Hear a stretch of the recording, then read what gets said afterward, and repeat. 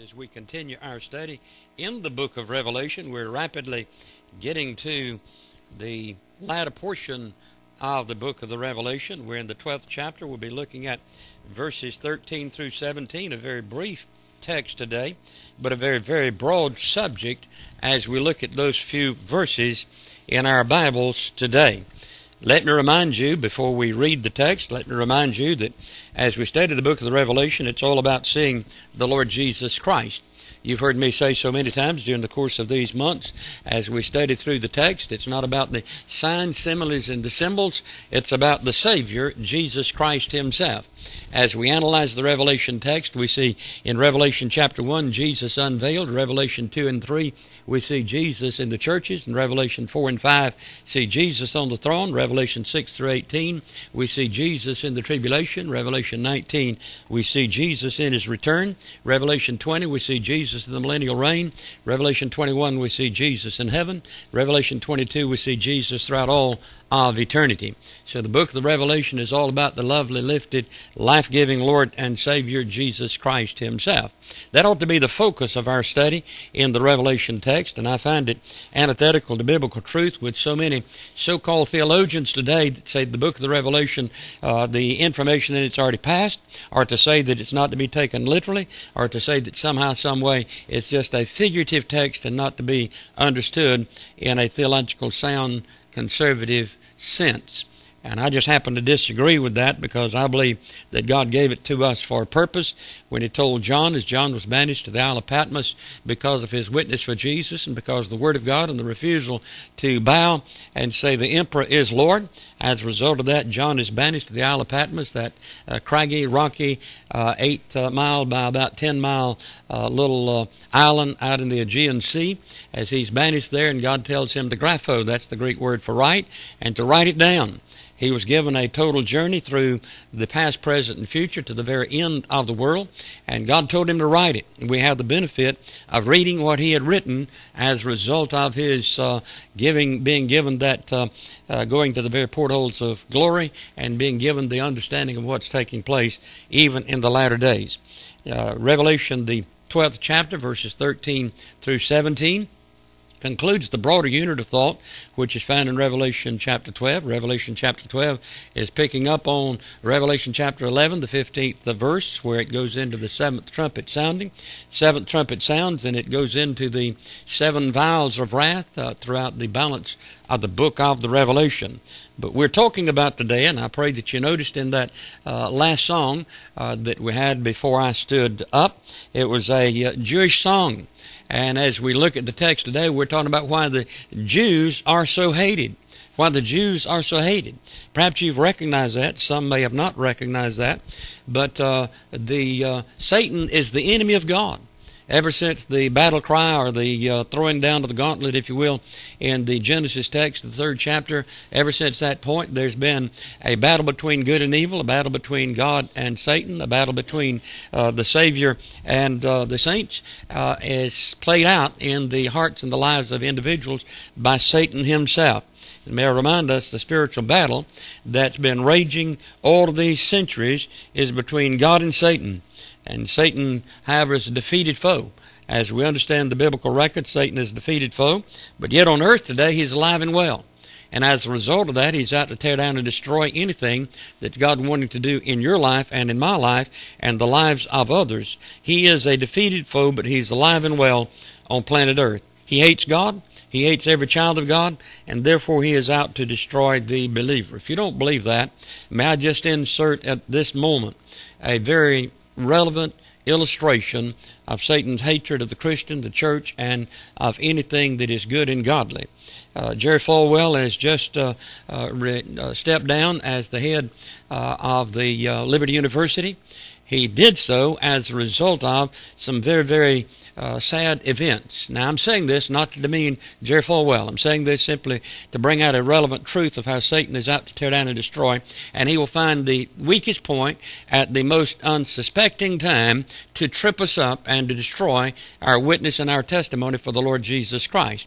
as a result of showing photographs on his Instagram of on being on his yacht, where there's some unseemly picture being made of Jerry with his arms around a young lady that was not fully properly dressed, and as a result of what he was holding in his hand that he said was just dark water, whatever that means, he was evidently beyond himself in that event, and as a result of that, the board asked him to step down indefinitely. And I say that not out of any ill will for that institution. They've done a marvelous job, not any ill will for the man himself, but to vivify for us how Satan is out to tear down and to destroy. Perhaps you've wondered why it seems sometimes that events take place in your life that you wonder, how in the world is this happening? Why did it happen? Why did this take place with me? It's not because you are unique. It's not because of a particular thing that you have or have not done. It's simply because that is the methodology, the modus operandi of Satan in the world today. He is the arch enemy of God, and if we have said yes to Jesus Christ, we become huios, sons of God, according to John 1:12. If we become sons of God, then the Lord Jesus Christ is operative in our lives, and as a result of that, we are targets with the target on our backs, if you will, for Satan and his hatred for the Christian and for anything that's good and godly. But the nation, the race of people, the ethnic group of human beings on the face of the globe that Satan hates more than any other group of individuals or human beings is none other than the nation of Israel, the Jewish people. As we've seen in verses 1 through 12, in this chapter we see that Satan was kicked out of the heavenlies. Let me restate that. Satan was kicked out of the heavenlies. That'll take place at approximately the halfway point of the 7 years of tribulation. The 7 years of tribulation, many times you've heard it called 3.5 years of tribulation. Last 3.5 years is generally referred to as the Great Tribulation. It's because of the intensification of the work of the Antichrist, the one that is referred to as the lawless one, the one that is referred to as the wicked one, the son of perdition, the little horn of Daniel 7, the beast, the dragon, the old serpent, the devil, and Satan himself, the lawless one. As a result of the Antichrist and what he's doing during the days of the tribulation, he is wreaking havoc on the whole globe. But the first 3.5 years, if I can digress for a moment so that you'll better understand it, and I happen to have an intimate knowledge of this particular author here that wrote the book, The Panorama of Prophecy, and in this book there's about 200 and some odd pages, right at 200 pages, that outlines the prophetic future from the rapture of the church through the return of the Lord Jesus Christ. But on page 62 and following, I write the purpose of the distress. Why the tribulation? There's a twofold purpose in the tribulation. This is the reason we find 3.5 years and 3.5 years, a total of 7-year period. This is a precise purpose, for the distress, the tribulation, the thalupsis that will take place. That is the pressure, the problems, the difficulty, the danger that will take place during the days of the tribulation. The first 3.5 years is for the retribution of the lost world. That is the retribution of the lost world. It's where in general God is dealing with a world that said no to his son, Jesus Christ, and bringing about the thalupsis, that is the word for tribulation, that is the pressure, the problems, the difficulties, the danger, the devastation that shall take place. And that is to bring about for the whole world to recognize that Jesus Christ is God. The second half of the tribulation is the reception of the living word. And I write, first the tribulation is for the retribution of the lost world, that is retribution. The second 3.5 years is for the reception of the living word, that is for redemption. The last half of the tribulation, the last 3.5 years, is where God is explicitly dealing with the nation of Israel to get Israel to the point of wanting to say yes to Yeshua Messiah. In the 12th chapter of the book of Zechariah, the 9th verse and following, that's exactly what takes place. When it seems as though the nation of Israel is going to be eviscerated, totally destroyed, it's what triggers the throne of the Lord Jesus Christ. He leaves his throne in glory, and he returns to destroy the enemy of the church, the enemy of Christ, the enemy of God's people, and destroys them with the sword of his mouth. Revelation chapter, chapter 17, verses 17 through 21, 19, 17 through 21, left page, right column in my Bible, and he destroys them with the sword of his mouth. And may I remind us, as we look at this text today, we're looking at literally that which causes the world to hate the Jewish people. Now, the Christian ought not to hate the Jewish people. In fact, if they are successful as they're trying now, thousands of people gathered in the streets of Jerusalem in the past several days. They've been doing it for almost 9 months, trying to dethrone and to remove Benjamin Netanyahu as the prime minister of the nation of Israel. If they're successful in that, if the Globe and George Soros and his dollars are successful in removing President Donald J. Trump from the President of the United States of America, we will see America cease to take Israel under our wings and protect the nation of Israel. And once we do that, the blessings of God, the hand of God's blessings, will dissipate and be removed from over America. We need to recognize the dangerous times that we're in. For example, it's not an unusual thing to see Jew hate. I've seen written on the sides of Jewish synagogues, "Think extinction." Jews go home. Swastikas painted on the sides of the walls. Jews are called monkeys and pigs. In fact, recently the United Nations issued an edict that states that the entire Jewish Temple Mount belongs to the Arabs and not to the Jews. Most of the Arab scholars, so-called as they're called today, they will say that the Temple Mount never had a temple on it. They say that it's always belonged to the Arabs and not to the Jews. Jews from around the world are regathering and coming back into the nation of Israel. It is God's homing device in the hearts and the lives. I'll never forget one of the most unusual scenes that I've ever witnessed in my life, watching during the late 90s when they had the great airlift coming out of Russia and the Ukraine, bringing the Jews back to their homeland. On one of those occasions, one of the giant jumbo aircraft deplaning on the tarmac with the Jewish people coming down the steps, one of the elderly Orthodox Jewish men, still with his long-tail jacket on, with his, I call it his curls, his braids hanging down the side of his face. As he deplaned and got off the final step, he fell on his face on the tarmac, kissed the asphalt. One of the reporters asked him, "Why are you coming back to Israel?" And in his Yiddish broken English, "I do not know. I just know there's something in here that drew me back to Israel. Israel."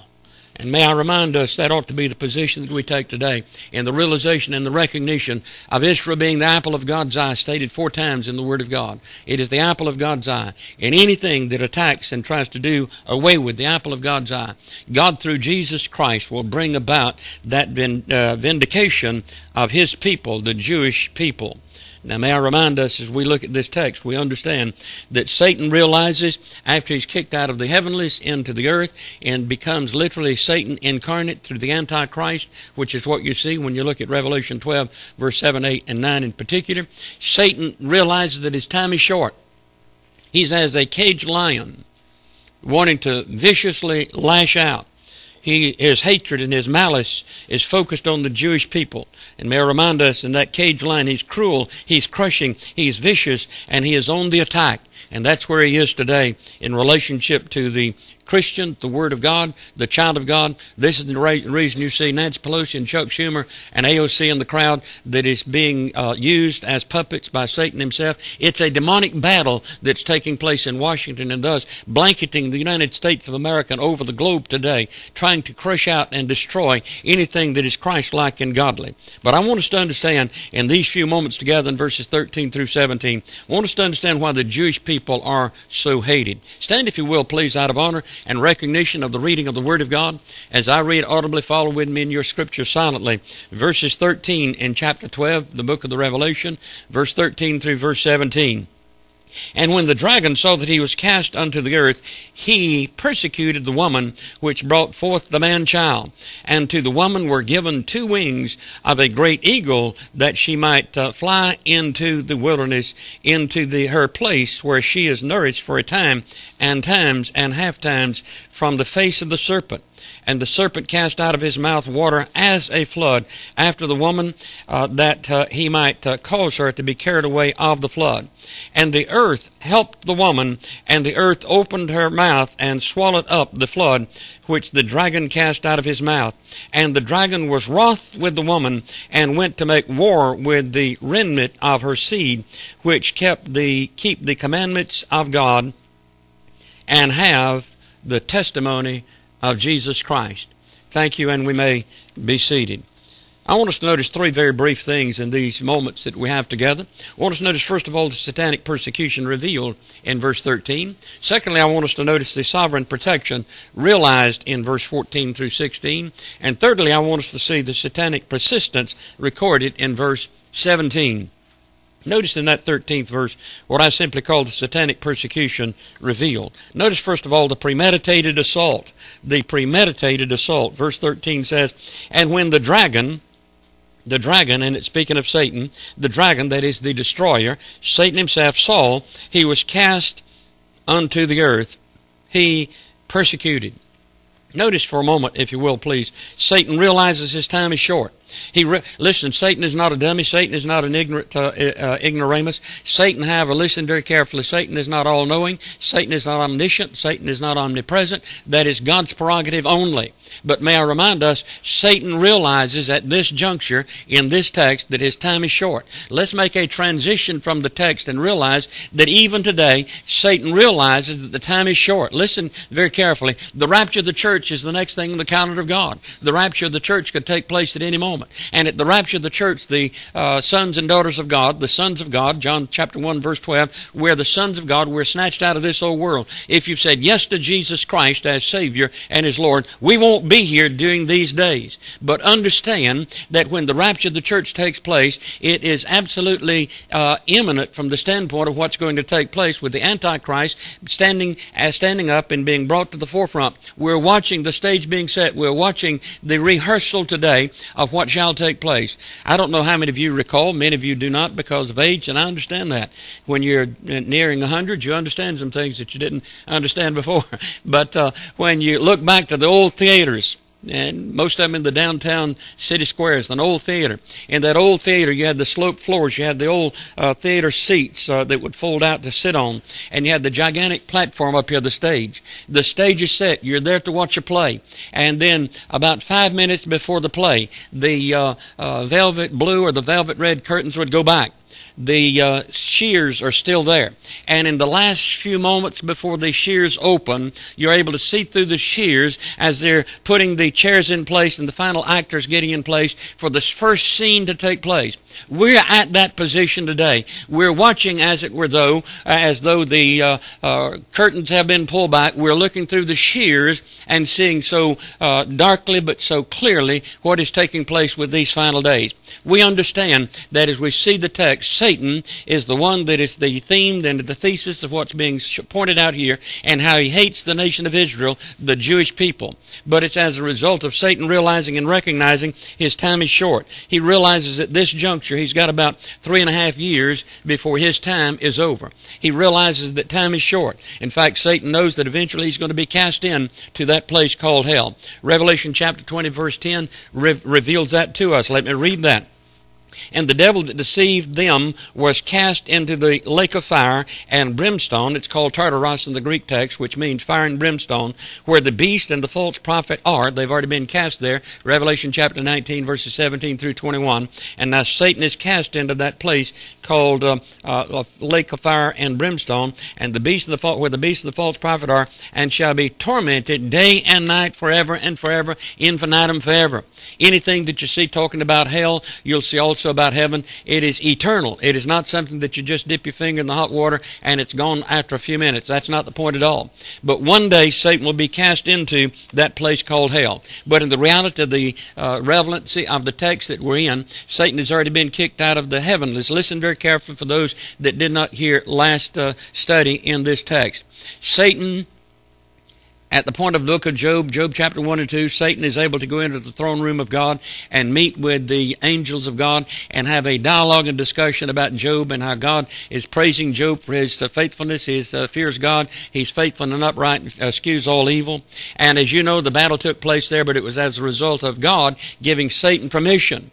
But as you look at Isaiah chapter 14 and Ezekiel 28, you understand that Satan was cast out of heaven at one time because he said, I will, exerting his will over the will of God because of his pride. 5 times he said, I will. He's cast out of the very the boardroom, if you please, of God, the very abode of God, the very presence of God. He's cast out of the nuos, that is the Holy of Holies, where God's abode. He's cast into the heavenlies, according to Ephesians chapter 2, verse 2, and other texts. He is the prince of the power of the air today. He's the one that's moving and motivating and pushing through his demonic dissension in Washington and in the boardrooms of our political leaders and the civic leaders across America. They think that they're making decisions, but they're doing so out of the motivation of that which is a demonic determination of what Satan is wanting to do in whipping this world into a frenzy to bring about fright and hysteria and fear, to divide the people and to allow our constitutional republic to be destroyed by the satanic, demonic, Marxist, communist movement that's in the world and very clear and very real today. But Satan is right at this very moment awaiting the fact that he is going to be cast into hell, realizing his final frenzied, premeditated pursuit to persecute, to hurt, that is to tear down and destroy, and to pursue the Jewish people is coming to an end. Not only do we see the premeditated assault, but notice the pointed assault in verse 13. He persecuted the woman which brought forth the man-child. We talked about that in the previous study. Who is the woman that brought forth the man-child? Israel is the nation, and any nation is always referred to in the feminine gender. We realize that the nation of Israel is being persecuted, the Jewish people persecuted today, as a result of bringing forth the Lord Jesus Christ. Because of Israel, the Jewish people, we have today the Savior, the Lord Jesus Christ, which was birthed as a Jewish man. And by the way, there are a lot of folks today that get upset when they see Jesus portrayed in a Caucasian sense, where Jesus is portrayed with bronze skin. In fact, there are those in Antifa and Black Lives Matter that has nothing to do with skin pigmentation, but all to do with the socialist, Marxist, communist agenda to tear down America. As they're doing that, we have the nation on its heels, and multitudes today that are falling behind the BLM, thinking that's something to follow because it's a political thing to do. It is satanic and demonic in what's being carried out, and that's part of the Marxist agenda to cause hysteria and fear, and as a result of hysteria and fear, we will receive and welcome anybody that steps on the scene and says, I can bring you peace, and I have the answer to all the ills of society. And that's where what we're watching as it is taking place today. But the pointed assault, he is persecuting the woman, that is persecuting Israel, persecuting the Jewish people. Notice 2 things. Notice his anger, and notice his anti-Semitism. His anger. He's angry with God. He's angry with Israel. He's angry with the Jewish people. Listen very carefully. May I remind us, we're watching Jew hate on a national level. Let me just give you a couple of blurbs in relationship to that. Jews worldwide are more in peril than they have been for decades. A new study shows that worldwide incidents of anti-Semitism, from vandalism and arson and beatings and burnings, are twice as frequent today as history past. And further in the article, it says records that the anti-Semitism events reached their highest level last year since the university started keeping records on them back in the 1980s. Another article then points out swastikas and other taunts have appeared on the sides of the Jewish fraternities and sorority houses. Most frightening of all, some of them that cut the brake lines of a bus that was supposed to take children to a Jewish day camp. And it goes on to talk about all of the Jewish attacks that's taking place on a national basis. You don't see that on the news anymore. If it were something that's taking place in a mosque where it's the Islamic jihadist that wants to tear down and destroy America and murder every Jew in their aim and sight, it would be all over the news.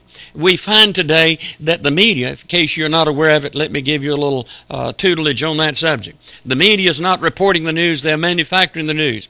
As President Obama said 3.5, 4 years ago, they're fake news, it's false news, it is not real, and as a result of that, we're getting the wrong understanding of what's taking place on a national and international basis.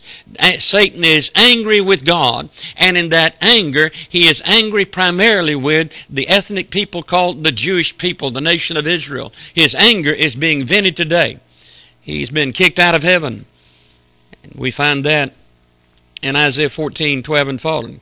He's kicked out of the heavenlies now upon the earth in Revelation 12, verse 7, 8, and 9. But notice not only he's angry, but notice his anti-Semitism. His rage and his anger and his fury is directed at one race of people on the nation. By the way, listen very carefully. Let me remind you the time and the setting, the chronology. We're looking at the early portion of the last half of the tribulation. It intensifies where Satan has already been kicked out of the heavenlies. He is incarnate now in the man of sin, the Antichrist, the lawless one, the one that is called the Antichrist as we study the Scripture. We need to understand that this lawless one, the Antichrist, has total sway, total control, total authority on a global basis. And when you study Daniel chapter 7, and Daniel chapter 8, Daniel chapter 11, Revelation chapter 13, Revelation chapter 14, you realize that the Antichrist did not have to come and make war and take authority and control. All the kings and all the potentates and all the princes, all the prime ministers and all the presidents on a global basis surrender their authority to this one that steps on the scene and says, I can bring about peace. Daniel chapter 9, verse 20 through 27, called the seventh year of Daniel, the seventh year of Daniel. It is where the 7 years that takes place called the tribulation. It is the Antichrist, and at the middle of that 7-year peace treaty that he makes, according to Daniel chapter 9, verses 20 and following, at the middle of that he will break that treaty and will try to destroy the nation of Israel in particular. Israel gave us the Lord Jesus Christ. Satan cannot touch Jesus, so he's going to attack Jewish people on a global, national, international, worldwide basis. The Jewish people have always been persecuted by Satan. The mastermind behind the Jewish persecution will increase in its assaults. What Hitler did in the Holocaust, with 6 million Jewish people murdered by incineration, that will look like child's play. It will look like a picnic in comparison to what will take place in the last half of the tribulation.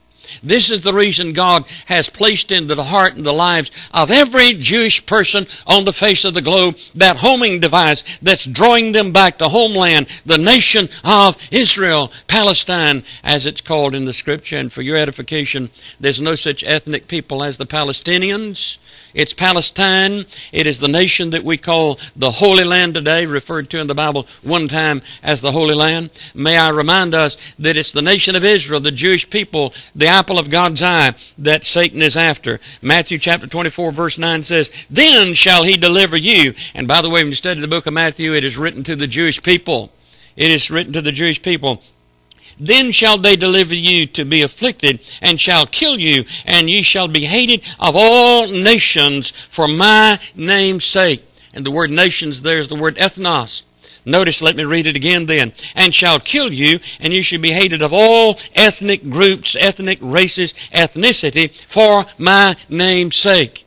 That is what God says in relationship to what will happen with the nation of Israel. Israel has been assaulted, attacked, ever since King Herod attempted to destroy the baby boys to get the baby Jesus. Hitler attempted to destroy the Jews. The anti-Semitism is on increase today. Man recently went into a Jewish child care center and shot 5 people summarily simply because they were Jewish people as they were having their meeting in that center. Jews leaving all of Europe because of the anti-Semitism all over Europe today. In Europe, especially in all of the European portions of the nation where they have become, what would you call, Islamicized?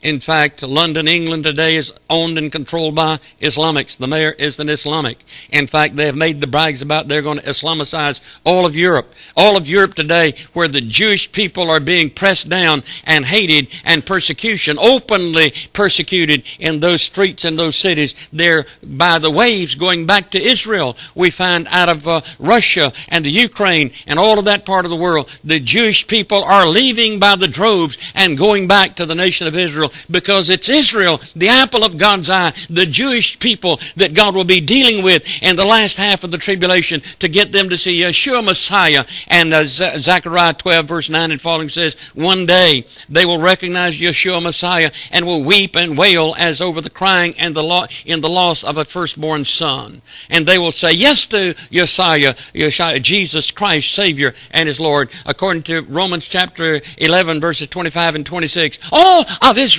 shall be saved. And that all of Israel that shall be saved will be that little minuscule remnant that's left. All of the others will have been destroyed by the Antichrist by that point and time. Satan will persecute the apple of God's eye, the Jewish people. But he will not win. Jesus wins in the end. Notice not only the satanic persecution released, but notice verses 14 through verse 16. The sovereign protection realized. The sovereign protection realized. Notice the prompt asylum in verse 14. I call it the prompt asylum. And the woman, that is Israel, were given 2 wings of a great eagle, that she might fly unto the wilderness into her place, where she is nourished. Notice now how long? For a time and times and half times from the face of the serpent. That's 3.5 years when you analyze the biblical text in relationship to the symbolic sense of it. During the last 3.5 years of the tribulation, the satanic persecution will intensify against Israel, but God will provide swift, prompt asylum and shelter and protection for her. When it talks about the eagle's wings, it indicates their swiftness and promptness and the quick protection. Eagle's wings is not a prophecy just about airplanes or jet airplanes. As one theologian interpreted, said that there would be jet airplanes prepared, they will be able to fly all of Israel out, etc. That's nonsense. It's absolutely hocus pocus theology. It has nothing to do with the truth of what God's Word says. In fact, you can go to Psalm 17, and I don't have time to read it. Psalm 17, 6 through 8 talks about the eagle's wings. Deuteronomy 32, verses 8 through 10. Zechariah 2, 5 through 12 talks about the speed in which God brings about His protection as on eagle's wings. In fact, in Exodus 19:4, God said, Ye have seen what I do unto the Egyptians, and how I bear you on eagle's wings, and brought you unto myself. It's speaking of the safety and the speed by which God will enter in the protection of the nation of Israel. God's protection is going to be there when the intensification of the attempt to destroy Israel is taking place. Notice 2 or 3 things about that. First of all, the protection into her place. Literally, God provides a hiding place, if we can use that term, a hiding place, protection for the Jewish people. God is going to do the protecting for the nation of Israel, the apple of God's eye. How long will He do that? The period of time? For a time and times and half times. That's 3.5 years. That's 1,260 days. That's 42 months. And you find that referred to Daniel chapter 7, verse 24 and 25, Revelation 12:6, Revelation 11:2. It's talking about that period of time, the last half of the tribulation, that God is going to provide His protection, His shelter, and He will do so in a speedy fashion for the nation of Israel, to make sure that Israel is protected, because she is the apple of God's eye. The purpose there, what is the purpose? From the face of the serpent. That is, from the face of Satan, the enemy of God, the enemy of the child of God, the enemy of the church of the Lord Jesus Christ, the enemy of the Jewish people is none other than Satan. We find Jew hate and Jew persecution taking place on the face of the globe. Multitudes of these groups, like the Islamic jihadists, they think that somehow, some way, we've got to destroy them. Every Islamic person in the Middle East says that their main goal is to push Israel into the Great Sea. That's talking about the Mediterranean. They call them monkeys and pigs, and the idea is that they have no value. They're not worth anything, and they simply need to be destroyed. That ought not to be found in any heart of any child of God. And yet I am amazed to see the number of Christians that detest Jews, that hate Jews. You know how that came about? Let me give you a little brief theological lesson. The root and foundation of that is Reformed theology. Reformed theology comes out of the 15th century. Reformed theology comes out of John Calvin, that says that the church is spiritual Israel, that God no longer deals with the nation of Israel as a nation, but He's only dealing with the church. That's horse feathers. That's a good Greek word. Hogwash, if I can be a little more clear. And this is the reason we find today so many that call themselves Grace Church or Reformed Church, etc., etc., etc., that comes out of the being soaked in John Calvin and Calvinism. The major tenet of Calvinism is that you can't get saved by your own free will, that you no longer have a free will, that God created us as beings, and as He is sovereign, it's as though He is the puppeteer and we're the puppets, and He pulls the strings, and we're going to get saved only when God says get saved. Listen, I'm not deteriorating or demeaning from the fact that somehow, some way, multitudes today that God is calling unto salvation, multitudes say no, but it's the Holy Spirit of God that's doing the wooing, it's the Holy Spirit of God that's doing the drawing, it's Jesus Christ incarnate that died on Calvary's cross that provided the way that we might be saved, but we have the volitional choice. God created us as volitional beings. If you don't believe that, go back to Adam and Eve. God said don't, they did, because they exercised their free will. And ever since that point in time in the creation, we've all been birthed with a free will. We can make a choice. This is the reason the Bible says, whosoever will may come. This is the reason the Bible says, God is not slack concerning His promises, as some men count slackness, but is long-suffering to usward, not willing that any should perish, but that all would come to repentance. God's desire is to see everyone saved, but everyone will not get saved because we have a free will. Simply a little lesson on theology, so you'll understand why the Jewish people are so hated today, even among some that call themselves Christian. May I remind us, Jesus cautioned the Jews in Matthew 24 and verse 20. Pray ye, He said, that your flight be not in the winter. Their plight, their fight in the dangerous times will be destructive and deadly. But God in His sovereign provision and preservation will protect and provide for Israel just as He does for each of us today. It's not unique from the standpoint of God's provision and protection for the Jewish people, the apple of God's eye. But God is the same yesterday, today, and forever. If He does that for the Jewish people, what is He going to do for the child of God? The one that said yes to Jesus Christ, the one that is blood-bought, Bible say, born again. We are in His eye, and He is there willing to protect and to provide for us as we allow Him to do so and allow Him to have His movement and being in our hearts and in our lives. Not only we see the prompt asylum, but notice in that 15th verse, the persistent aggression. Satan won't give up easily. He does not stop. He does not give up at all. And the scripture says here, and the serpent cast out of his mouth water as, notice now, didn't say it was water and it was a flood of water. It says water as a flood after the woman, talking about Israel, that he might cause her to be carried away of or from the flood. As a flood, not a flood, means aggressive, powerful, rapid in succession. You can watch any of the newsreels on television where there are major floods taking place, and you can have a gigantic building that looks sturdy and strong on a solid foundation, and that flood can come in such a torrential form and such power in its rush that it destroys the foundation and literally floats the building down the river as it washes it away. And that's the scene that you see here when it talks about as a flood. It's talking about the extreme danger, the destruction, the devastation that will take place. Most of you have watched some of the newsreels. I enjoy watching the Weather Channel and watching some of the devastating weather that's taking place on a global basis and the horrific things that weather can do with hurricanes and with storms and with hail and floods as they come about. And that's what we see here. In fact, you can look at in your leisure Isaiah 59 and verse 19, Psalms 32:6, Psalm 69 verse 1 and 2, and it's just a few of the texts in relationship to the devastation that will take place and can take place in relationship to that. In fact, I believe I will read the Isaiah 59 and 19 for our edification.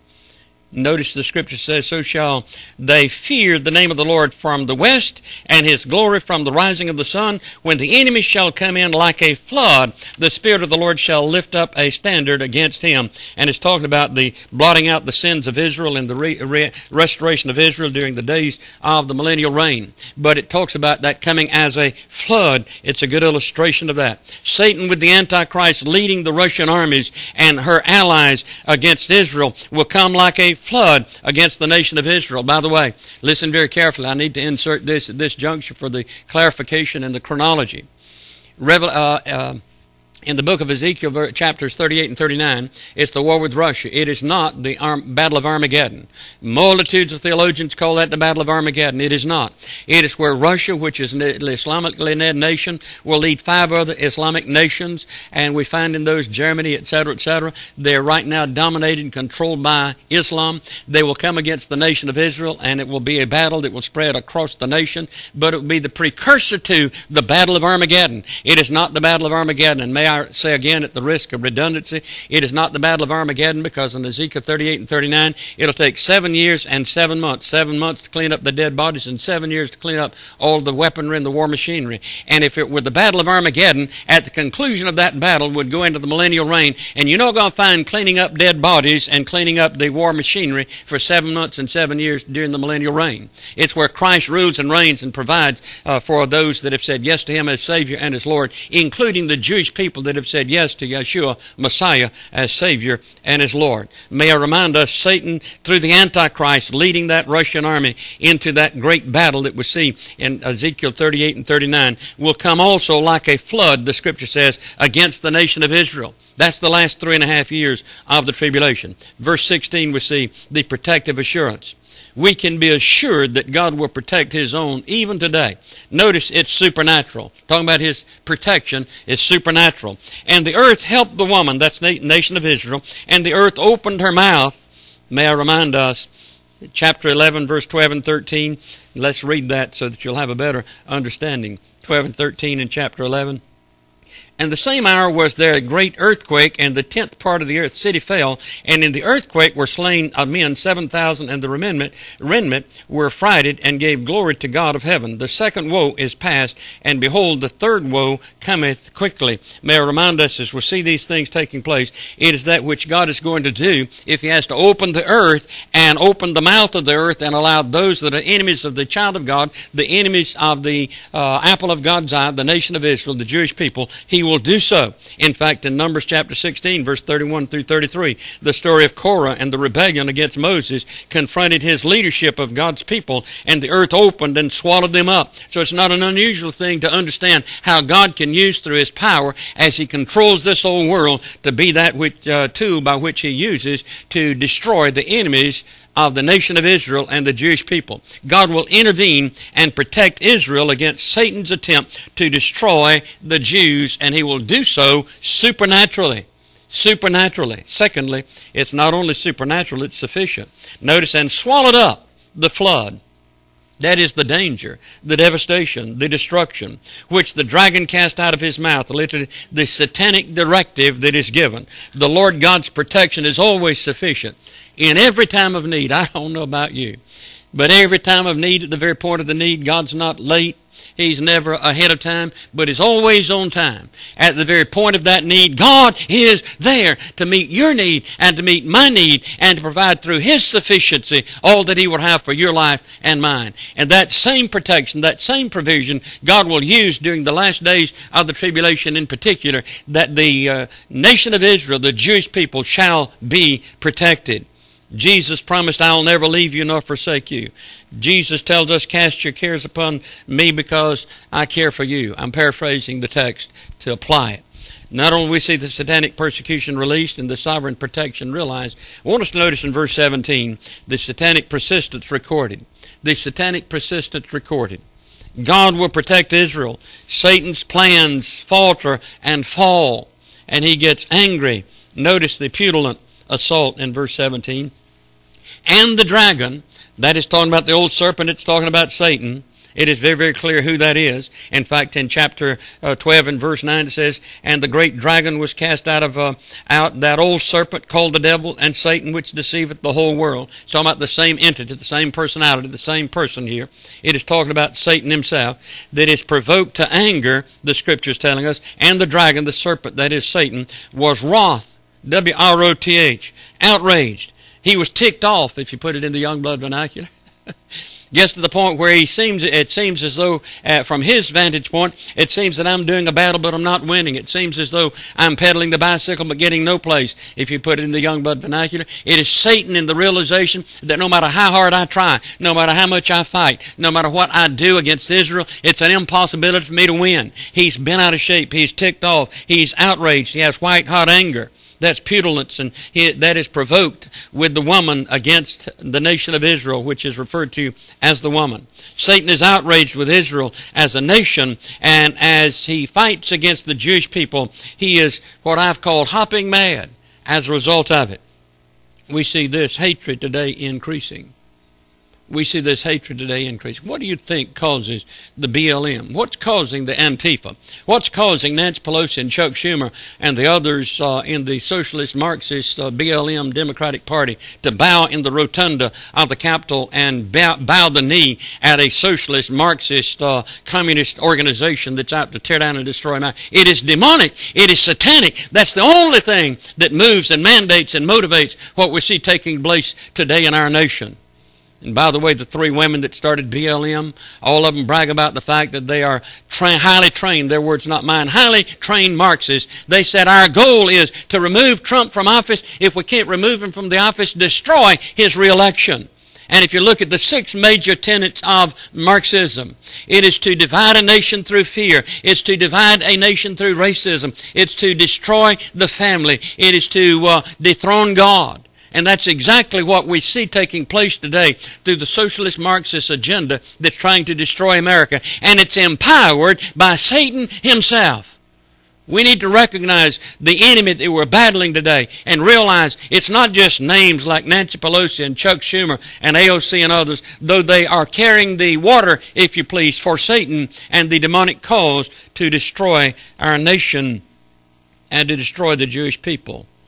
Not only we see the petulant assault, but notice in verse 17, the particular assault. It is the Jewish seed, and went to make war with the remnant, that is the few, the handful of his seed. It is talking about that remnant that is left of the nation of Israel. Keep in mind, and may I remind us again, at this juncture, about 2/3 of the globe's population will have been destroyed by the Antichrist. That remnant, that tithe, that 10%, that few that's left, that Satan is still going to try to tear down and destroy, and went to make war with the remnant. His purpose and plan is to make war. Let me just illustrate that further. In chapter 13 and verse 7, we'll get to that pretty soon as we look at the 13th chapter, dealing with the unholy Trinity in that 13th chapter. The 7th verse said it was given unto him, speaking of the Antichrist, to make war with the saints and to overcome them, and power was given unto him, power, authority given unto him, speaking of Satan, giving the power, the authority to the Antichrist, over all kindreds and tongues and nations, and all that dwell upon the earth shall worship him, whose names are not written in the book of life of the Lamb slain from the foundation of the world. Listen very carefully in these closing moments. Satan is on the warpath today as never before.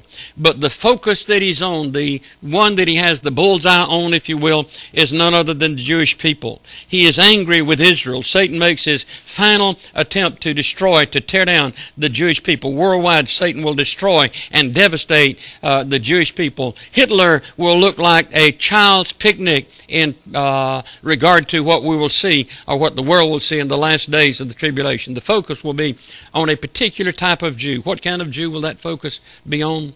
Notice, not only do we see the Jewish seed, but the Jewish saints. The remnant of her seed, notice, which keep the commandments of God and have the testimony of Jesus Christ.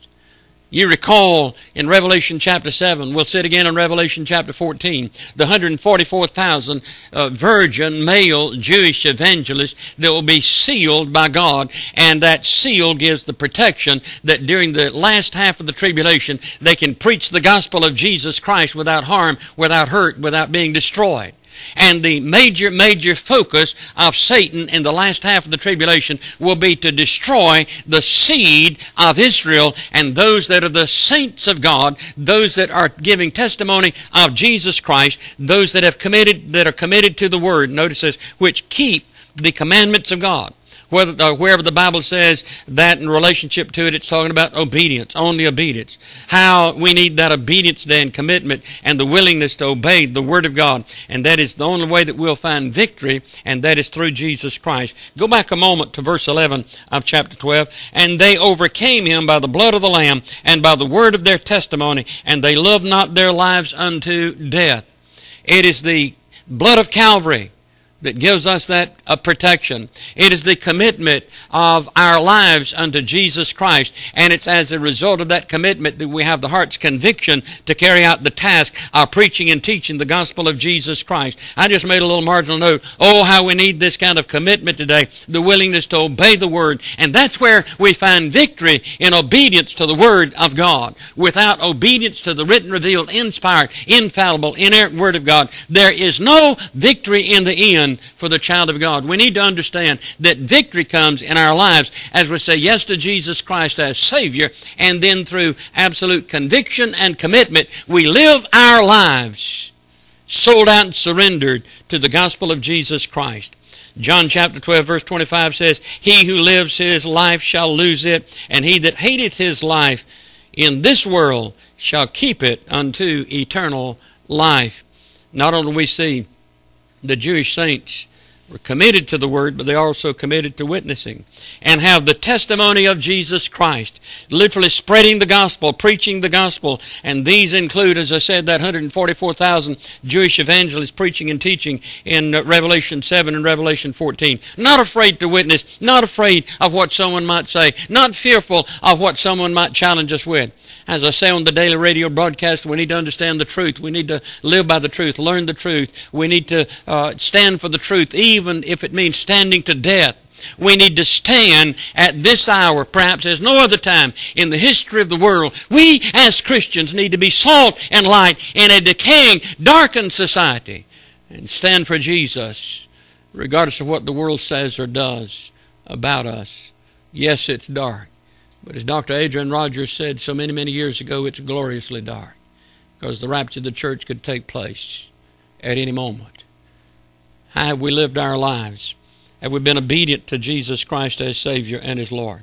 May I remind us, if we are obedient to Jesus Christ, we win in the end. Let me just give you a little wrap-up scenario. We're talking about Satan can't destroy the believer. He can attack the believer. He can attack the Jewish person, but he will not be able to ultimately destroy it. You put him in jail, he'll convert the jailer. You burn him at the stake, and he becomes partners of Christ's suffering and heirs in their reward. Throw him in the lion's den, he lays his head on a lion, and he falls asleep with his foot on a lion for a footstool. You release him, and they evangelize the world. You persecute them, and they spread and they thrive. And may I tell us today, I believe we're going to see, before the rapture of the church, we're going to see a greater visible persecution of the church of Jesus Christ. But you go throughout all of church history, and when the church is persecuted, it might have to go underground, it might have to hide in the closet, but it is going to thrive, and it's going to grow. The true Christian of Jesus Christ, the true Christian, the one that's been blood-bought, Bible-saved, born again, will not surrender the gospel of Jesus Christ, but will keep on keeping on, preaching and teaching the Word of God, even in the face of persecution, even unto death. As we live in these last days of spiritual warfare raging about us, we must stand up. We must be committed. We must witness and win others to Jesus. There can't be any slackening. There can't be any stopping. There can't be any compromising. We need to take a stand for the truth of the gospel of Jesus Christ while we yet can. Now, I know that's a lot to assimilate in our hearts and minds. But if you forget everything else, let me remind us, the focal point of the text is that we need to be the witness for Jesus Christ. We need to realize that Satan is on the warpath, Satan is doing battle, but we win in the end. Remember, 2,000 plus years ago, Satan was destroyed at Mount Calvary, where Jesus Christ said to Telestai, "It is finished. Salvation is complete. Salvation is available for whosoever will. If you've never said yes to Jesus Christ as Savior and as Lord, would you do so today? If you've never said yes to Jesus Christ as Savior and Lord, why not? Why not today? Perhaps tomorrow will never come. If you've said yes to Jesus Christ, the question is, are you obedient to the gospel today? Are you sharing the good news? Are you impacting lives for eternity? If you're saved, that's what we ought to be doing. Would you stand, please?